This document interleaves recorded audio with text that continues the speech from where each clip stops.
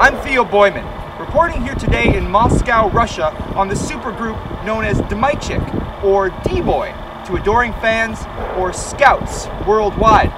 I'm awaiting their manager, Kirill Kuchelkakov of the ODSO, to come and pick me up, to take me to an as-of-yet undisclosed location, to teach me more about the hottest rock and roll phenomenon since Kipelov hit the airwaves.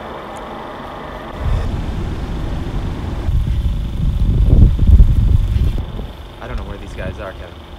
They'll be here around noon. That must be them now. I think that's them.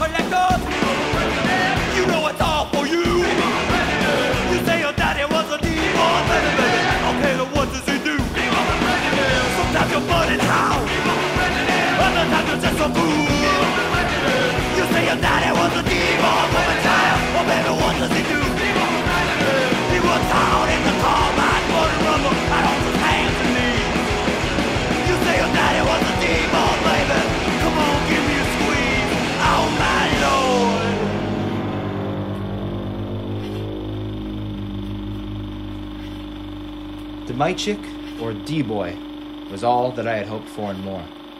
The rumors you've heard are true. They are the three wolves, here to dominate the carnivorous world of rock and roll, calling on a new age of aesthetic ingenuity and tearing off the shackles of sonic austerity. As such, and effective immediately, D-Boy will be undertaking a campaign to ensure that the Performance and Recreation Council is not the exception, but the rule, and that the D-Boy Broadcasting Corporation will ring through the ears of citizens across a world so long at war with forces of aesthetic depravity.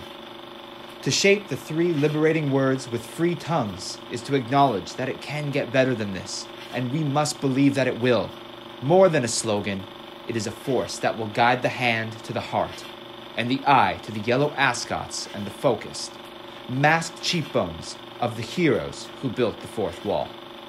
To move the heel is to move the hip, and to move in this way is to acknowledge that the campaign will forge through the headwinds of human boredom and emerge bathed in love, handsome and free. So say it slowly and taste the words that will run past your lips, only to drip from your chin to your fist. Place the fist on the heart and say it with force. D-Boy for president.